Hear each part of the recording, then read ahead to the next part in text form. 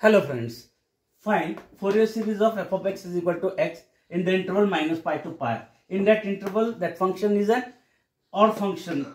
Therefore, we have a0 is equal to 0, an is equal to 0 and bn is given by 2 by l integration from 0 to l f of x sin n pi x by l integrating with respect to x.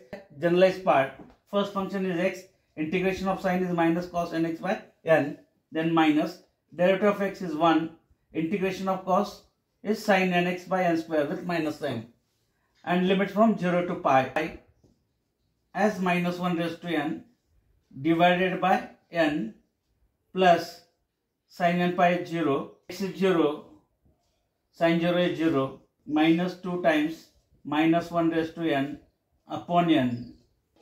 N changes from 1 to infinity is the required Fourier series.